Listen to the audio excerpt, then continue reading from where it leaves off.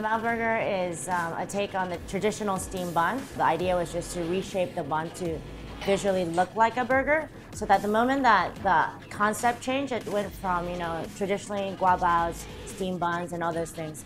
And now we took a more American take in terms of layering the ingredients. I was born in Canada, I grew up in Hong Kong, and then I went to school in the US. So I had that perfect 50-50 combination, and I think it reflected in the food. And so I think it was great to take something very simple and kind of use that inspiration into the product. I think the locals loved it because I think it was fun, it was tasty, it was affordable. I think we kind of, wrapped it all into one thing. But it's not just about the bao, but the experience at Little Bao is very important. It should be challenging. If you can't take on a challenge, then you shouldn't do business or open restaurants. At first, I thought I was too young to accept this kind of accolade.